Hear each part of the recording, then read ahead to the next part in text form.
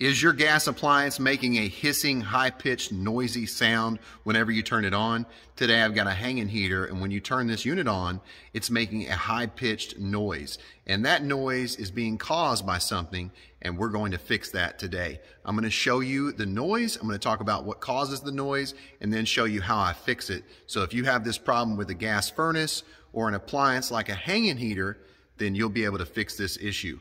Before we start today's video, hit the like button, subscribe, and smash that bell, ding, so you know what I'm doing. You want help with your project, you want tech support, you know what to do. Click the join button and then let me know in the comments and I'll give you my email. You're watching HVAC Tips for Technicians / Homeowners. I'm Tad. Let's get started. First things first, turn up the heat so the unit will start.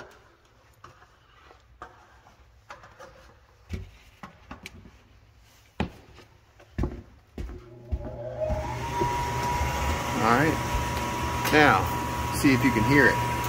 It's about to light. You hear that?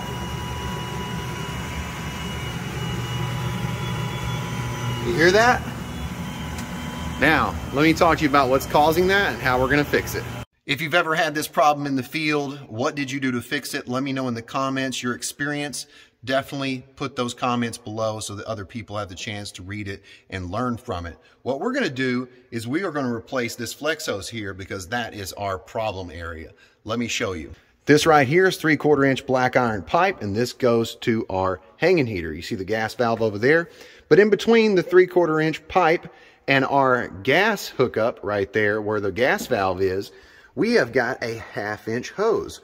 So two things. Number one is the gas flowing through this corrugated pipe will cause the noise, and also the gas flowing through a undersized flex hose will cause this. So we need to make sure that it is the right size because we are causing this noise by having the wrong size pipe in here. I've got a 3/4 inch flex hose that's going to be perfect. All we got to do is take this fitting right here out because this is a 3/4 by 3/4 T. And then take this fitting out right here because this is a 3/4 inch 90. So, but we've also got a 3/4 inch hookup right here for our gas valve, but we're not going to take that out. I don't think. I might take it out, not sure, but I'm going to let you hear the sound after we get this flex hose disconnected and get the right flex hose installed. Okay, so we're ready to go. All I got to do is bleed the gas off, so I'll leave this connection loose. I will turn the gas shut off on. All right, now tighten this up and we'll go start the unit back up and see if we've got a noise now. Turn it back up.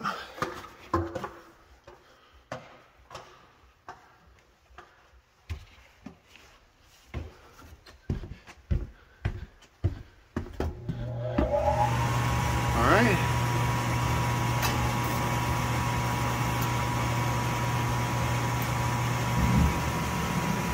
All right, it's lit.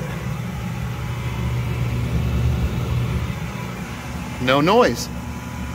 So we fixed the problem. Perfect. Easy fix.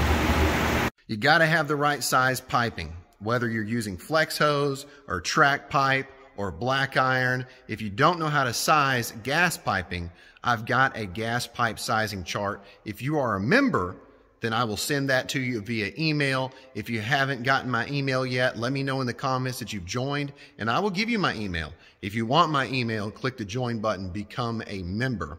And if you want more videos about gas pressure, about how to find a gas leak, about why we pressure test, then go check out my videos in the playlist, HVAC Tips for Technicians.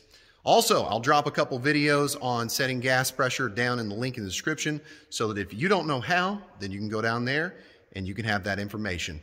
You've been watching HVAC Tips for Technicians / Homeowners. I'm Tad, and I'll keep you cool if you let me.